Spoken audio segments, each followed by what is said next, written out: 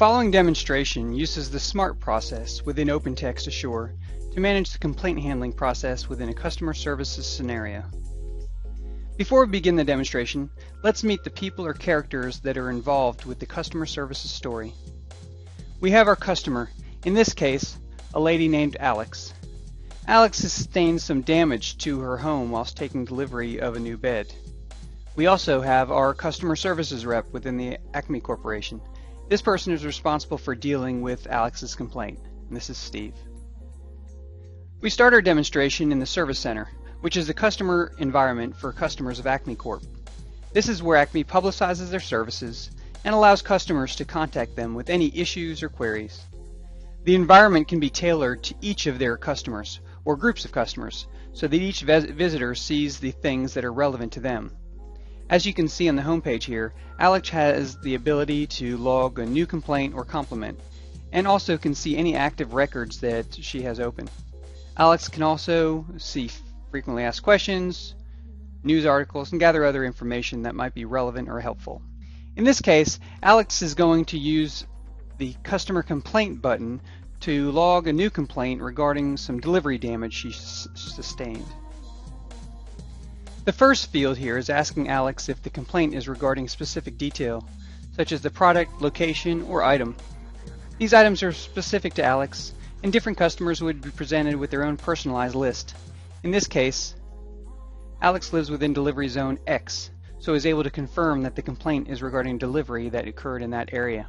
The second field asks Alex to state if there's a particular service that this complaint is regarding. Again, these are services that we know Alex uses, and therefore it is a tailored list. In this case, Alex will select home delivery service since this is the service that Alex was using. Optionally, Alex can specify the impact, whether this was related to just her or more general areas such as a particular store or a product. When Alex fills in the details, the knowledge base is checked to see if there are any relevant articles that might be able to assist Alex. If so, she may be able to expedite the resolution of her claim or avoid having to submit any case at all. In this case, after consulting the knowledge article, Alex realizes that she could more quickly expedite her claim if she submits some documentation. In this case, she's going to attach a picture of the damaged goods.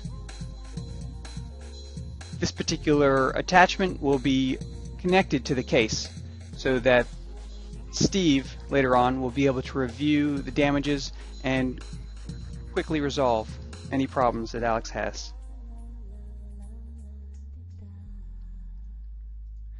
By submitting this form, Alex has now logged her complaint, and this is confirmed by the message box.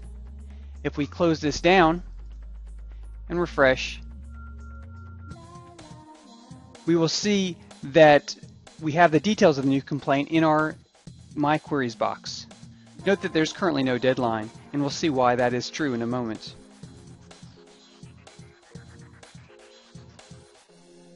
If you click on the items, you can view the details of the particular incident, as well as any actions that's been carried out so far. In addition, she can add a comment to assist the customer service representative with additional information that she may have. We're now going to switch roles and have a look at Steve's world. Steve has a list of work items that land on his desk based on the types of issues that Steve deals with. These are defined by Steve's role and allows us to route activity based on skills, ensuring the right activity ends up on the right person's work lists. If we filter Steve's activity, we can see there's one open record that just came in.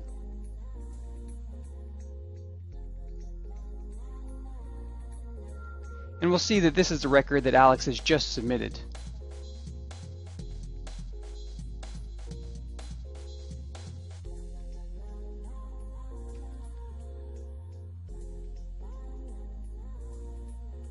We can open this record and see a summary of the complaint details. We are also able to take a more detailed look by clicking on the details page.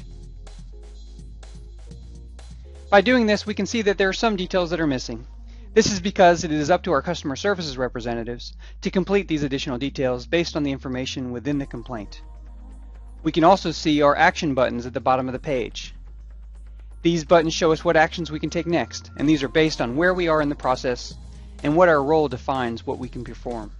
Other information pages at the top of this complaint give us access to the attached photographs, an audit trail of activity so far. Steve's going to verify this particular complaint and ensure that it is assigned to the correct team or area. As part of the verification process, he's going to fill in the correct category and the correct subcategory.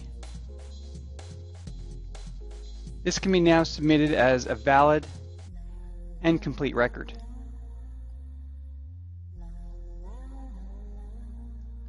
It is worth noting now that if we go to Alex's view, that the complaint is now active and has a deadline associated with it. In case Alex is not keeping an eye on the complaint from the portal, Steve decides he's going to send out a confirmation email to advise. By selecting the Add Action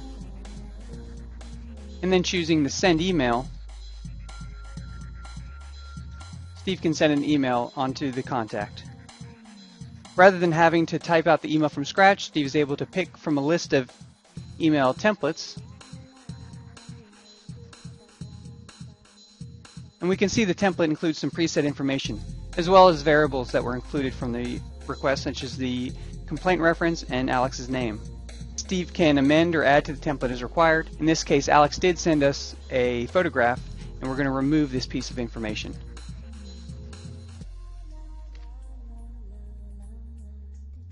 At any time, we can see what's happening with this particular incident by going to the Actions tab, and for example, we see that the email that was already sent. Once this email has been sent, Steve wants to initiate the process of dealing specifically with customer property damage. There are a set order of work items that need to happen to ensure that we investigate this in a consistent manner. Rather than Steve be expected to know the exact list of events, which leaves us open to inconsistent process, Steve is able to invoke a task template specific to a complaint of this nature. Again, he goes to the Add Action, and this time he selects a task template.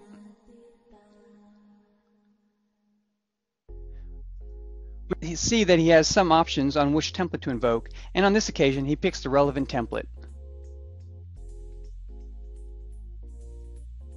If we show the template details, we can see that there are a number of tasks that will be sent, potentially to different teams, and each with different deadlines and time allowances. We can also see that some items are dependent on others to be completed first.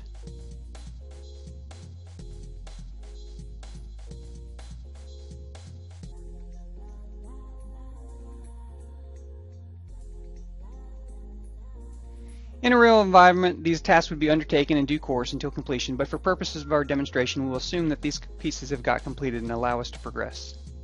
In our scenario, the evidence was considered, and after taking some statements from the delivery people, it was decided that Acme Corporation was responsible for the damage and needs to compensate the customer. To confirm this, Steve is going to send Alex an email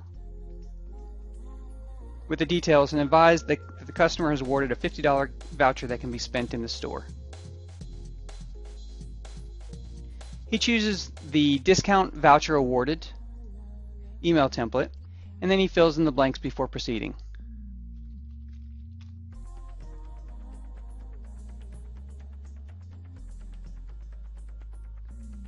Now that we've accepted responsibility and compensated the customer, Steve is going to resolve the complaint by selecting the sensible resolution codes and details.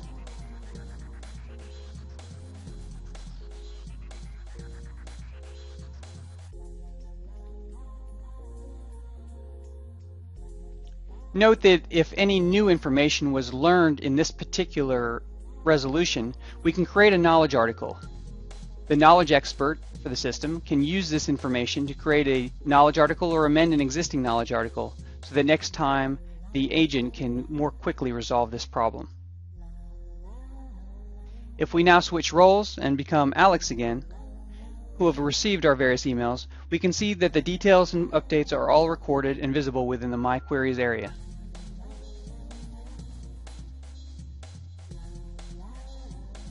Alex can also navigate to the My Information page,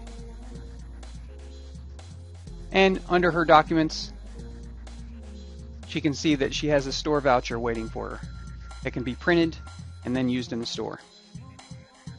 Alex, feeling that she has received more than a suitable resolution to her complaint and is impressed by the services she's received, decides to have a look at the other services provided by the Acme stores and browses through the shopping cart items that are available. These are products, services, and other items that are available to Alex to consume, subscribe, or utilize. Here we can see items such as home delivery, service, loyalty program, and duplicate receipt services. After Alex's positive encounter with Acme Corp, Alex decides to become a loyalty card member and uses a simple request form to request a membership. These items can be quickly and easily set up within Assure, and they come with their own tailored questions. These are treated as customer service requests and handled using the same Assure request process that we just went through. This concludes our demonstration of Assure and the Smart Process apps for customer services.